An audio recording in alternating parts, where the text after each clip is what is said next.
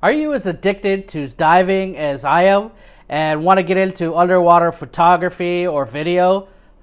Or maybe you just want to immortalize your next epic scuba adventure and just don't know where to start?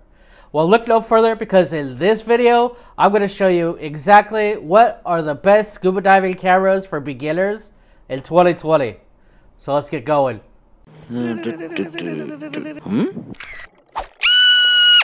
Critter Hunter. Welcome back to the channel, guys. I am Justin from Critter Hunter, and normally I film underwater creatures and cool stuff around the globe, mainly here in Philippines during lockdown.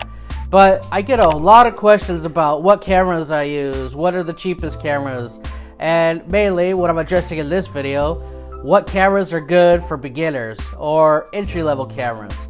So let's get started with that. If you haven't done so yet, hit the subscribe button as well as that bell, and you're not going to miss any videos. Alright, so let's go. Number 5. So number 5, I gotta go with GoPro. And the newest GoPro happens to be the Hero 8 Black. And this is kind of a great little camera for entry-level underwater photographers and video. And I think it really stands out for video in particular. I actually tend to have a love-hate relationship with GoPro. I don't use it as my main camera, but I always have one, at least one, with me, and I can film wide angle while, you know, I'm filming some macro. Like if I'm filming a little crab over here and a whale shark goes by, I'm super happy to have it. So while it's not my main camera anymore, it's an awesome camera to start out with, to learn underwater videography. And I always say, if you can get good with the GoPro, even though GoPros are super high quality nowadays, you can probably get good with anything. Because as any photographer knows, well, videographer I should say, GoPros are so tiny that it's really hard to get a steady shot. Even if you get a big tray and all that stuff, I always found it really hard to get a steady shot where you're not shaking at all. And, well, GoPro 8 actually has a really good stabilizer in it. I mean, you can run and it'll look smooth, so maybe that problem is gone now. But, yeah, GoPro, it's super good. And it's a lot cheaper than it used to be. They used to come out really expensive, but now you can get a Hero 8 for like $300 or $400. You're definitely gonna need a housing and a red filter, so keep that in mind. Number 4. So for number 4, I got the Sea Life Macro 2.0. So of course, Sea Life offers a bigger camera, and it's not sealed. It comes with the housing and everything, and it's called the DC-2000 or something like that.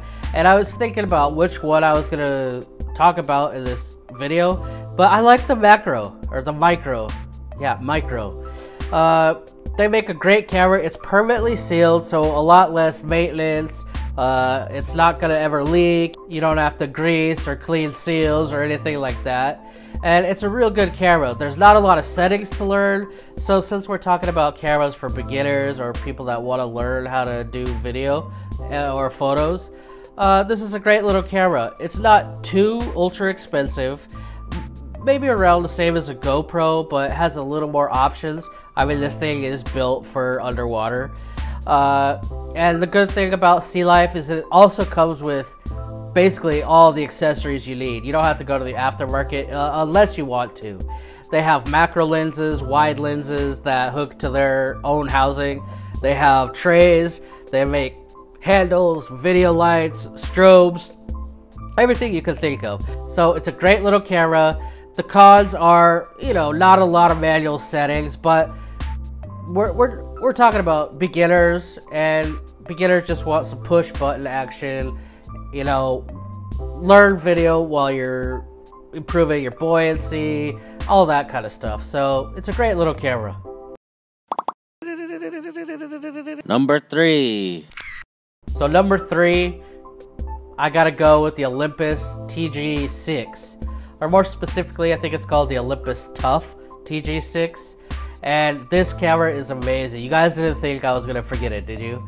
I'll probably mention this camera in other videos. I mean, it is a great little compact camera. I love this camera. It's not ultra expensive. It's super rugged. You can drop it on the ground. It's not gonna break. Even without the housing, it's supposed to go up to about 5 meters. But you divers, you're gonna need a housing. It's not all that expensive. For under $1,000, maybe even around $700, you'll get the camera, you'll get the housing, and then you can get trays, lights, whatever you want. I really love this camera for a compact, like entry-level compact camera. What I really love, even more than the cameras that I use on the daily basis, is the microscope mode. This thing is insane. You can film tiny macro critters just with this microscope mode without a wet lens or anything. So imagine if you can add a +10 or a +20 wet lens. Imagine the tiny creatures you get. In all the forums, there's so many photos and videos from the Olympus Tough TG6 and the TG5. They're just so good and they're so easy to use. You know, a little more settings, manual settings, and usability compared to the Sea Life camera and the GoPro. It's not just a point and shoot. You can do a lot of white balance settings, stuff like that. But I think where it really shines, besides its rugged durability, is that microscope mode. You're not gonna get an out-of-box camera with such an awesome macro capability. Number 2. So for number 2, I have to go, of course, with Sony's flagship compact camera, the RX100, and this I think now is Mark 7. So this camera is insane. It's by far Sony's best compact, and for good reason. And not only does it get incredible footage and photos, every aftermarket camera company on the planet makes accessories for these. So you can get ultra high quality housings from Nauticam, CNC, you name it. Basically every company makes the housings for them. Then of course you can get the trays, handles, lights, everything to make this basically almost professional level camera. But it's still a point and shoot compact camera where it's a really good one to learn if you're just beginning underwater videography or photos. It really shines on video, just like probably all the cameras on this list. And the only reason this isn't my all-time favorite camera, and number 1 is the price point. This is, I'm pretty sure, the most expensive compact camera in the world right now. It's like $1,100 without a housing, and the housing is gonna set you back for a Nauticam $1,200. So if you have the money, or you're a hardcore Sony fan and have to stick with Sony compared to Canon, which is my number 1 pick, then go for it. If you got the money, it's amazing. You're not gonna be sad. I know a lot of amazing pro video and photographers that use the RX100. So yeah, if you have the money and you just want to skip the GoPro or the Sea Life stage and get straight to a little bit more advanced but still entry-level compact camera, you can go for the Sony and you're not going to be sad. Number 1. So last but not least, number 1 on my list is, of course, my Canon G7X Mark II. Yeah, notice I didn't say Mark III because I don't have it yet. But I guarantee you it's just as good. Do I want to upgrade? And with that, is there a huge difference from the 2 to the 3? Do I want to spend that money? I don't think so. I mean, I was dead set on G7X1. I love that thing. It was amazing. It didn't fail me for how many hundreds of dives.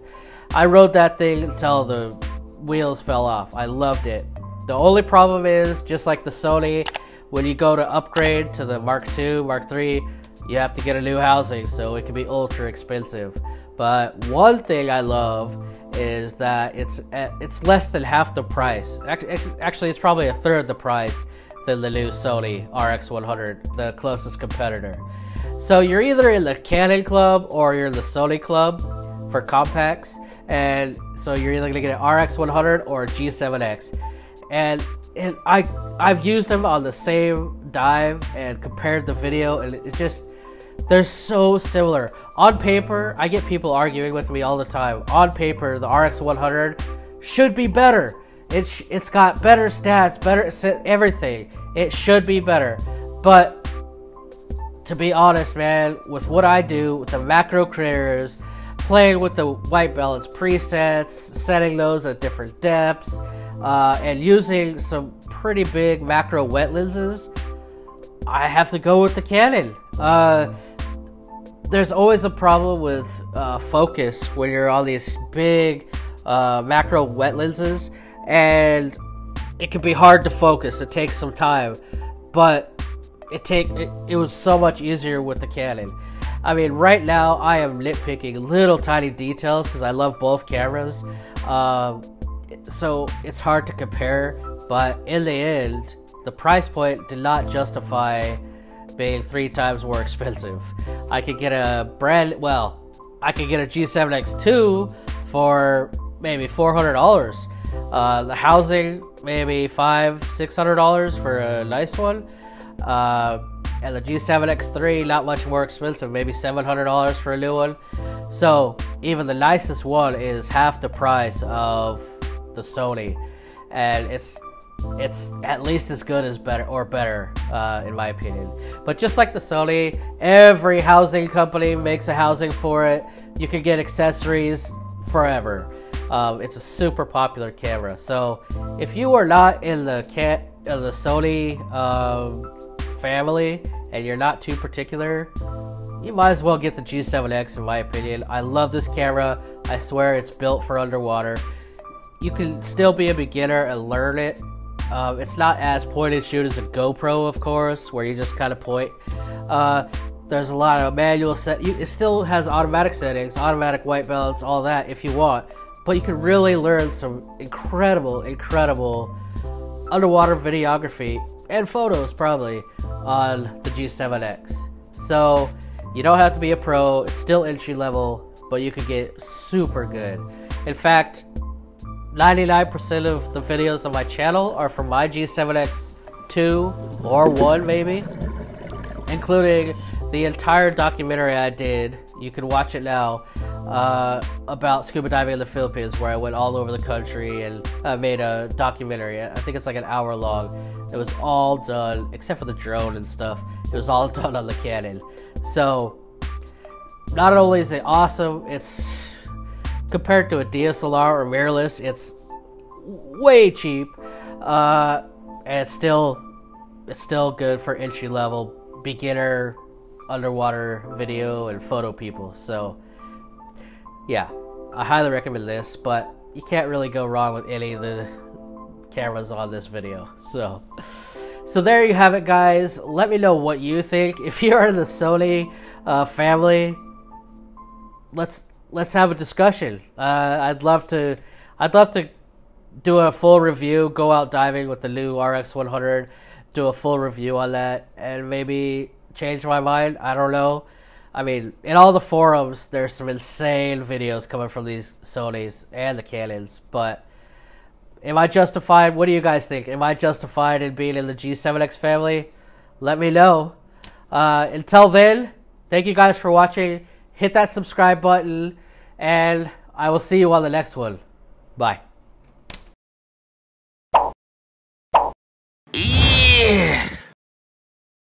Subscribe!